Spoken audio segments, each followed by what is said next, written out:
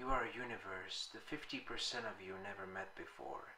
There is a community of 38 trillion microorganisms, mostly bacteria, living in and on your body. The majority of them reside in your gastrointestinal tract, but many others live in diverse places like your mouth, your skin, and your armpits. They represent 50% of you by cell count.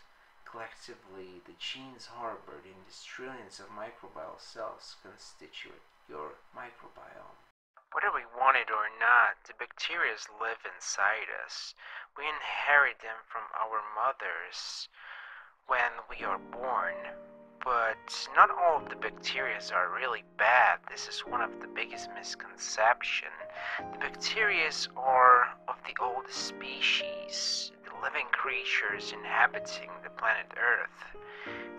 And most of the bacteria, most of the microbes, just like different patterns in nature, are trying to live in symbiosis with their hosts. Think about that. Another hand, why would some bacteria would want to anyhow harm its host? That would mean that it would have nowhere to live, right? The first microbes colonize your gastrointestinal system and form the foundation of your immune system, serving as instructors of what's dangerous and what's not. By the first few years of life, they stabilize into what is called a steady state microbiome, resembling more or less what you have today. But yes, there are a few bacteria that we call pathogens. And some bacteria want to kill you because life is not perfect and perfection does not exist. The harmful bacteria pathogens that they are in our bodies anyway. The real problem is, and the trouble is caused when we do not have a strong immune system that regulates their occurrence in our bodies.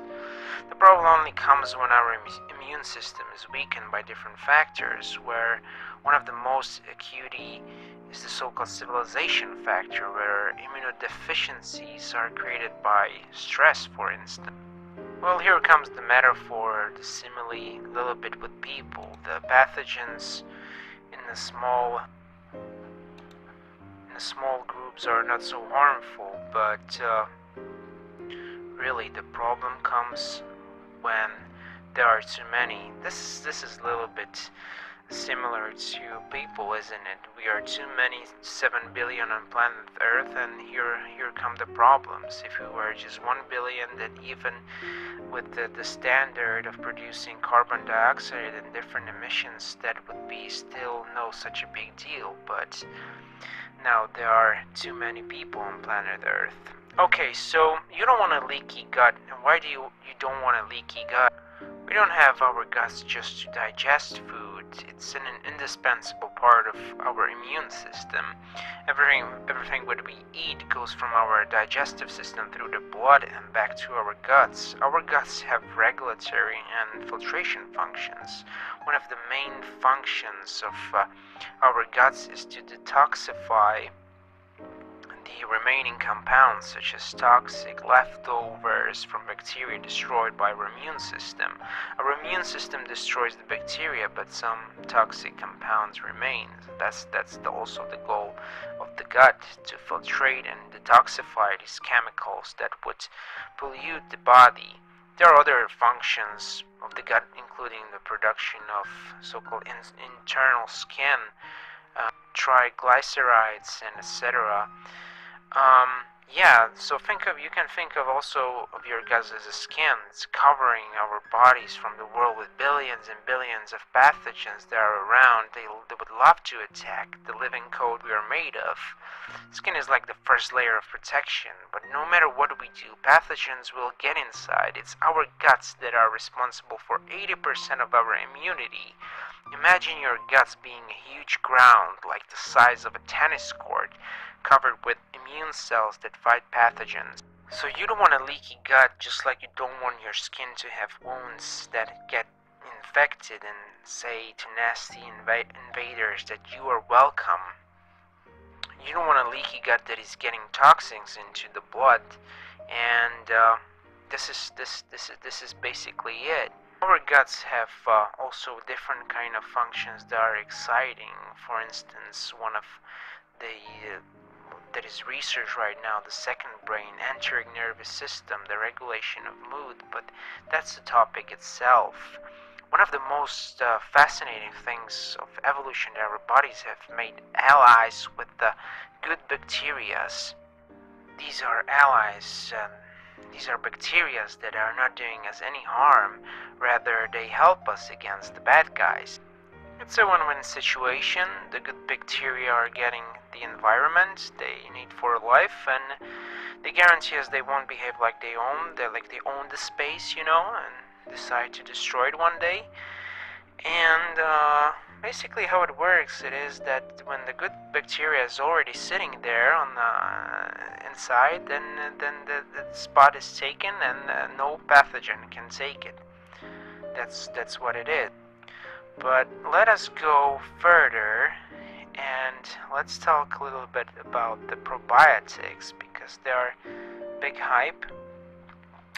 And one of the big deal around probiotics is that they help the leaky gut, or they have specific functions, especially here in our intestines. But it's not so easy with it, because with the whole gut colonization, it's a bit tricky.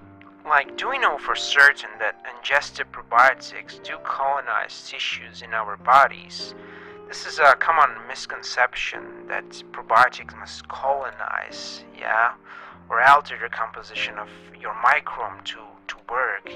It's not necessarily true. In fact, outside of other specific cases like fecal transplants, there is little evidence that probiotics colonize, or that they need to, compared to the tens of trillions of microbes already rooted in your gastrointestinal tract. Most probiotics don't contain enough new bacteria to make a significant difference in the composition of your microbiota.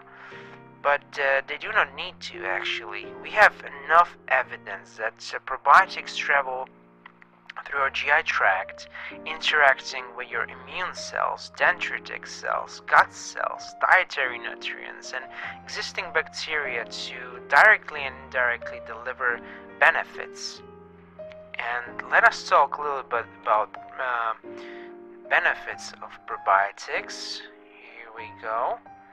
So it's not only about this leaky gut thing, but in fact, probiotics support the secretion of intestinal mucus and collaborate closely with your gut's gatekeepers, tight junctions, to modulate what should nutrients or shouldn't undigested food particles or pathogenic bacteria pass through your body. But this is not the only thing. Certain bacteria even produce neurotransmitters that stimulate muscle contractions, and they are making it easier to poop.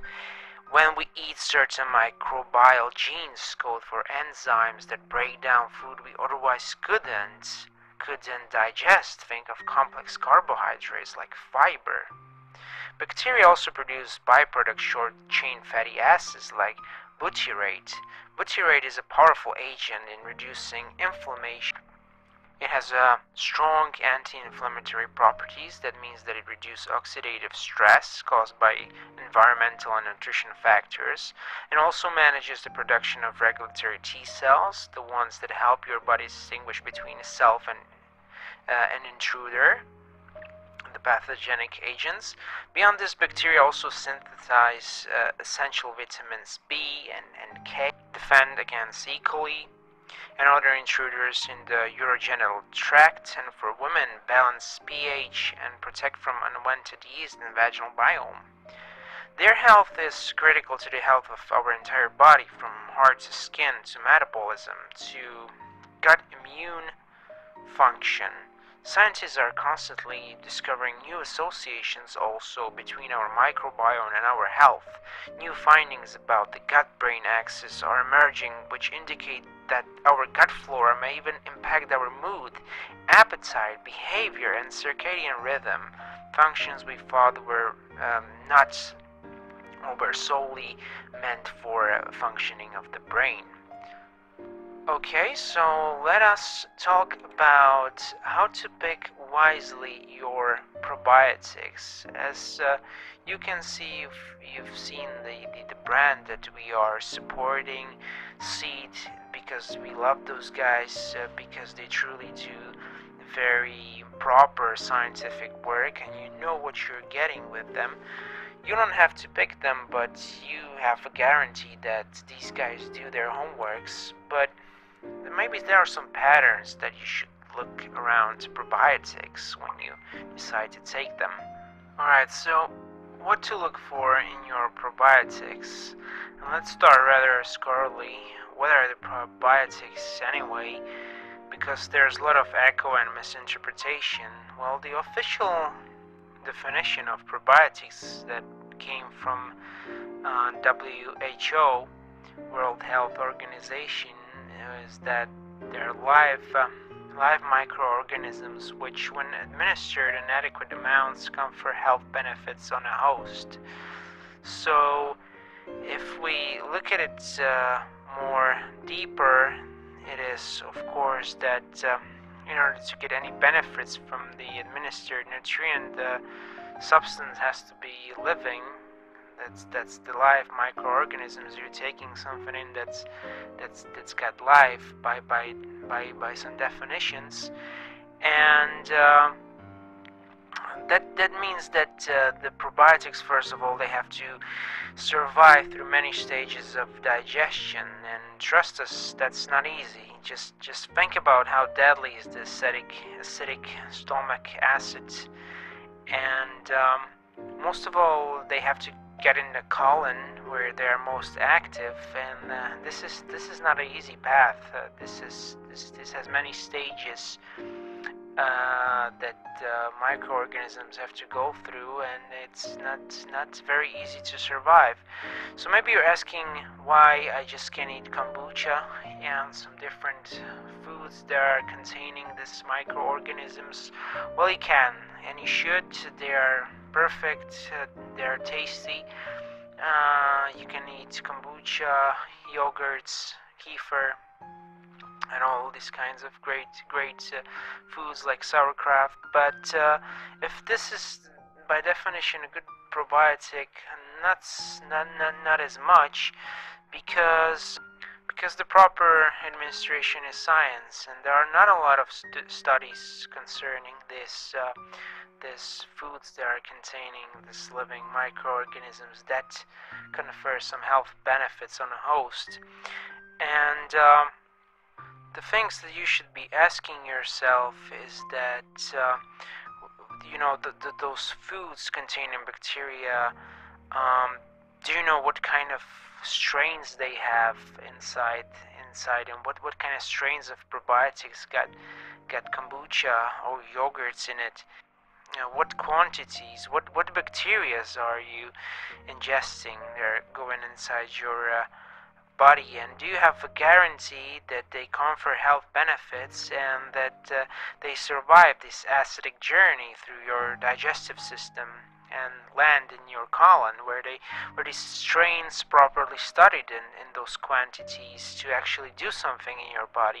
This is a kind of questions that you rather ask on scientists in labs rather than in supermarkets. So that's probably the biggest reason why personally I would go for probiotics that there are studies with clinical studies, and also they have specific strains that were laboratory tested. That's the biggest difference between that and having probiotics just from a supermarket.